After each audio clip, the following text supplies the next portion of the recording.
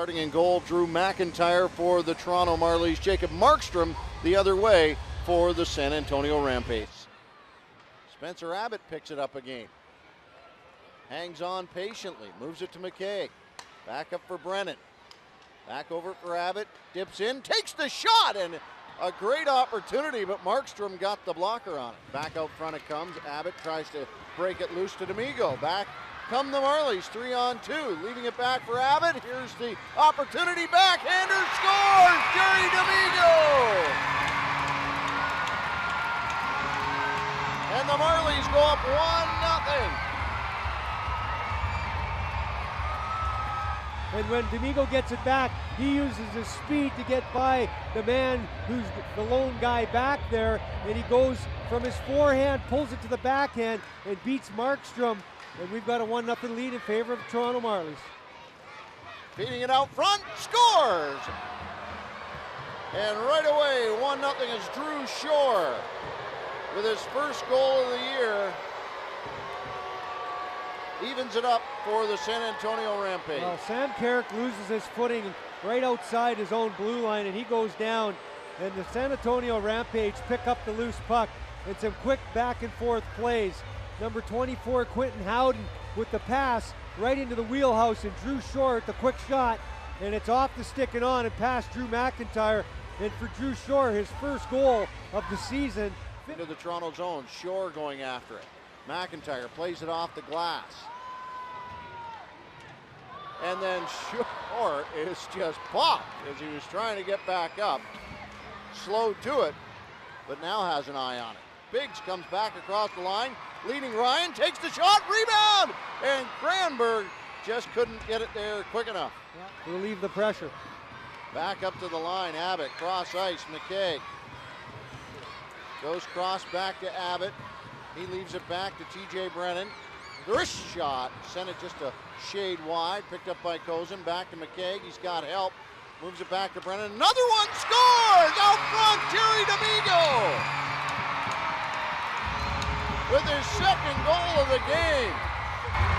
On the power play. Greg McKay gives it to TJ Brennan, and Brennan with that wrist shot, and it's touched in the high slot area by Jerry D'Amigo, and he chips it past Markstrom. And at the end of the day, it's a goal on the power play for the Marlies, and they grab a 2-1 lead. The Marlies' order of business now is to make sure that they don't get that quick hit back the other way that they gave up the first time. Hit at center is Kenny Ryan, and now Duco gets into it with Petrovic. In the clinch, Mike Duco takes him down, but recognized he was in trouble. So now, power play from the Rampage. Their power play not quite as good. Gilroy, long shot, but there was a whistle. I thought I heard a whistle too, but obviously that's not the case. McWilliam plays it along, in tight Gilroy. Trocheck throws it out front, scores! Rampage take the lead on a McFarland goal for the first time in the hockey game. Well, McFarland gets his 6th goal of the year, and you just mentioned the youngster in Vincent Trocheck, who's having a terrific year. That's his 31st point of the season, which this rookie is leading this team as far as points are concerned. Cross ice, Corbinian Holzer winds up, rebound! Duco had that one pop up over the net. McKay still with it. Here's Holzer, winds up, another hard shot, he scores! And the Marlies tie it up at 3 apiece. And it's the pass by McKay, and Holzer pedals towards the middle of the ice.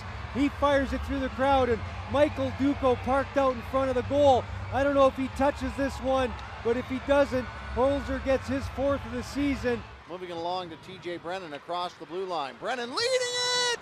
Ross, what a save by Markstrom, and then the loose puck still there. They didn't blow the whistle. And right back out now, 2-on-1, back the other way as Martindale looks for it, scores!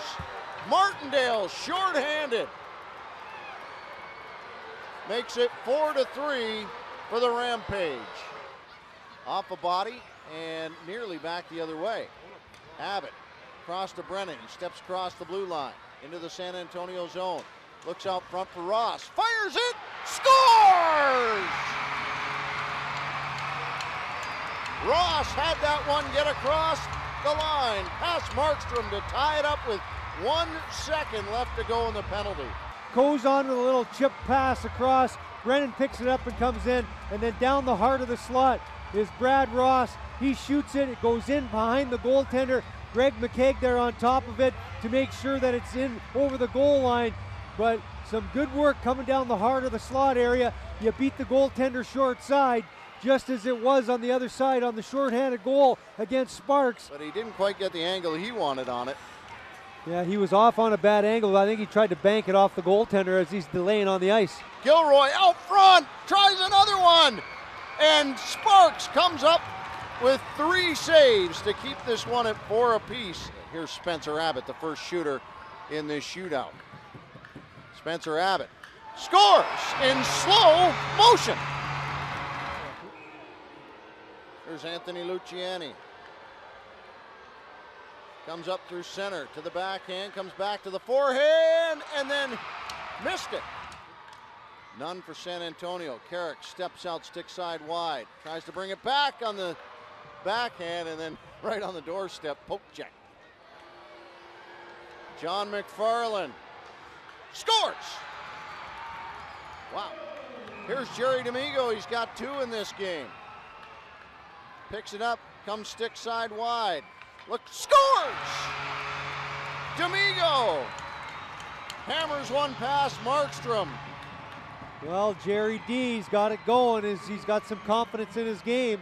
He comes in, slows it down, and then a little toe drag snapshot off the goalpost and in. So they need a goal to San Antonio to keep this thing going. Martindale sent it wide, and the Marlies pick up the win in the shootout on Jerry D'Amigo's goal. Garrett Sparks doing the job in overtime. He picks up a win, and the Marlies come away with 2 points on home ice.